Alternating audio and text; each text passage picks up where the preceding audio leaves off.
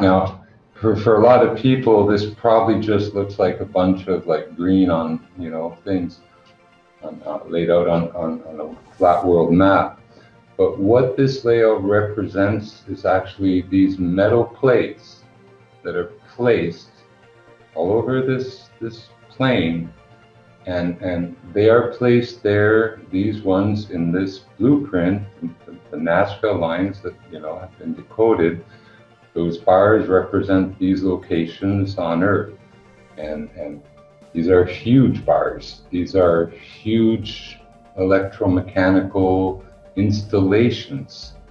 It's like a big cathode ray tube, or operates exactly the same way an oscilloscope would.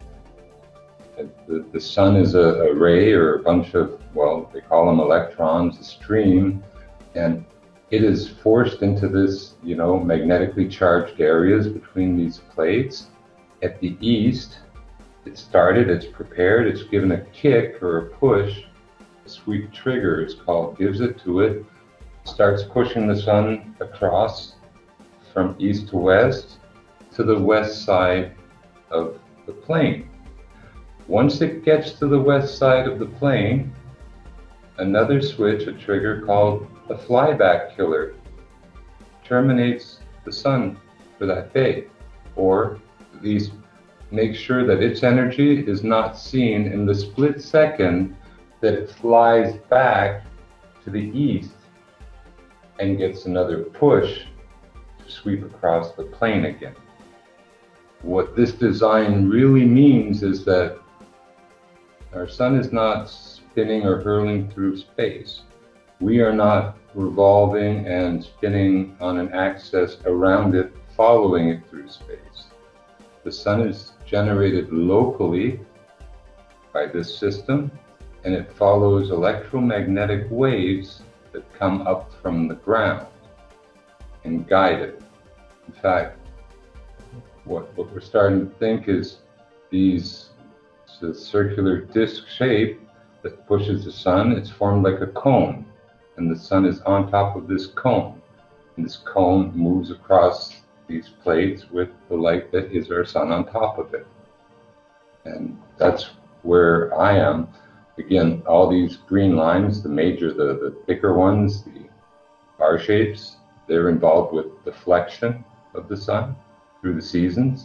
See, I can get up and point out a bit to you. I'll point it with the light because my headphones won't reach. But up in the north corner there, it's too bright. Up in the north corner, those wedgie-shaped things with those boxes beside them actually magnetize and help deflect the sun. This bar here, north of Russia also. See, this bar is one of the winter season sun guides. There's another bar just off to the west, and it's huge. It's actually the same size as Greenland, but because of the skewing of the maps and trying to hide stuff for generations now, it looks cockeyed. This bar here over Alaska is the same size as the bar over Greenland. But on the world map, the globe, these two bars, the two tips of these bars are pulled towards each other, like it's showing you that it's like 8:30 or 7:30 in the evening, where they actually run parallel to each other. You pan your camera, and you pan your camera left a little, Jim. We're missing the left part of the map. Okay, left. That way left, that way left. That way, that's it, yeah. A bit more. Yeah, that's it. Perfect. Okay. Right there. So we have phenomena we see. Again, if you notice, there's a bar that comes off, this long bar that's off the east coast of the Atlantic. Now notice it comes from basically the northern Quebec border straight down and it crosses Florida. Now there are these huge plates that run underneath from, mid-Atlantic to, between South Carolina, Florida, North Carolina, the Chesapeake, straight back west, all the way to Los Angeles, California, and down to the Baja, and straight back to, Easter Island of all places.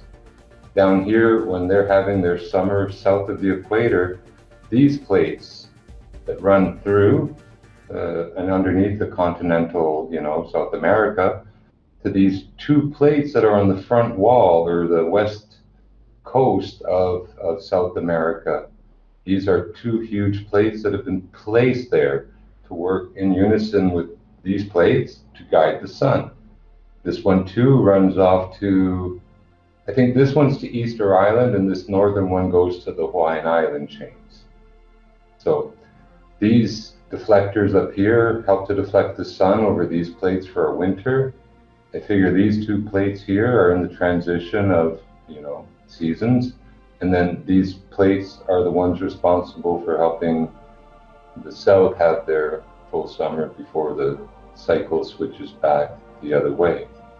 But up here, even beyond where, we can see, the symbol is part of, again, the sun's deflection plate, probably for the northern winter. Again, we have that phenomena in Canada where we see the northern lights. Well, there are plates that intersect that run on the western side of Hudson's Bay, and also traverse the north of Hudson's Bay all the way to the foot of the Rockies there, nearly to Alaska, where I'm pointing. So this might be a curtain, the conductor for those curtains of lights that rain down as the aurora borealis. These two intersections, well, we call this section right here, just off Florida and the Bahamas, the Devil's Triangle. Well, a lot of things happen with magnetic bars that big and metal objects close to them.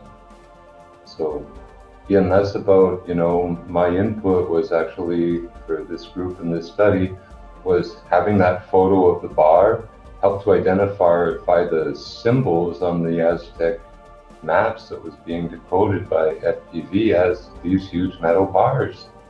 And when, after a lot of kind of like brainstorming and mental blockage and other stuff, I looked at the configuration and realized it's like an oscilloscope or cathode ray tube. And again, our sun is created every day in the east, sent across the plane, and terminated when it comes to the west end. Either terminated or the light is suppressed for a split second and it flies back. Please take notice of the light in this image, that it is attached to the solar boat. Now remember, Ra is switched off and being rejuvenated. Isis, Ra's mother, is caring for him and nourishing him back to life. It decodes what this means in reality is that Isis has what we will call a pilot light.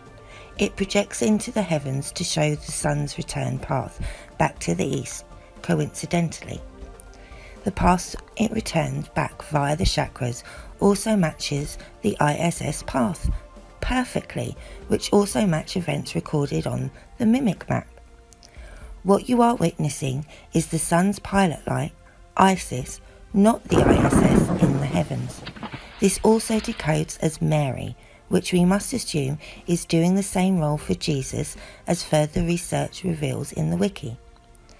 There are other similarities in other scriptures of this type of family relationship, a relationship that we decode as technological events between various parts of the sun's halo's nodes. The reference to Mary is due to the translation in Latin of Stella Maris, which translates as Star of the Sea, which is first applied to the Virgin Mary in the manuscript tradition of St. Jerome's Latin translation of the Omnimastication by Euberus of Caesarea.